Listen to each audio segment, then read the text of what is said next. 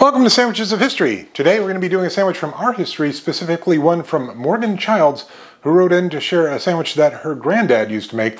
Let's make the Granddad sandwich. First thing we got to do is apply Colman's mustard to bread. Colman's mustard being a spicy British mustard. Then a thick slice of ham and thick slices of sweet onion. Okay, let's give this Granddad sandwich a go. Colman's mustard has quite the kick to it. So it is definitely punching through the sweet onion and the smoky ham, which I think is why he had the ham and the onions be so thick, because that mustard could easily overpower it. But this is excellent. This is tasty. I'm not going to have the best breath afterwards, but yeah. I do want to plus it up though. Add some Swiss cheese, a thick slice of tomato, salt, pepper of course.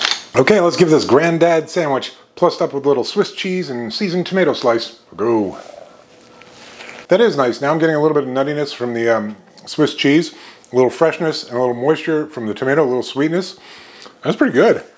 I gotta say, the original Granddad sandwich was very much a Granddad sandwich. Big thick slices of sweet onion, big thick slice of ham, Colman's mustard, big flavors in there. That was tasty. I'm gonna give that a 7.5. Plussed up a little Swiss cheese and a little seasoned tomato slice, probably an 8. I'm definitely gonna finish it, and I would probably make the plussed up version again, but just know that Colman mustard, man, it packs punch. All right, I'll see you tomorrow.